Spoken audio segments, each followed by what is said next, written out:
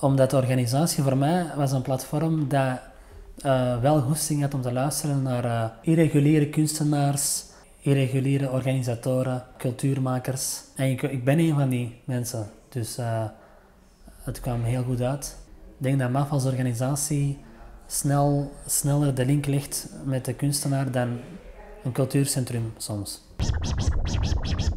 Het belangrijkste dat MAF typeert is dat ze zeer dicht staan bij de jonge kunstenaar.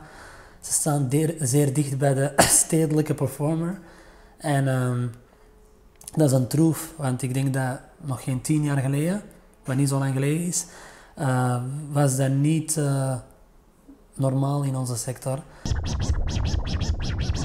Ja, ik heb een heel korte muziekcarrière gehad. Toen ik mijn videoclip een première gaf, de eerste screening ooit was tijdens MAF hier in de Arenberg. En dat was wel een leuk moment.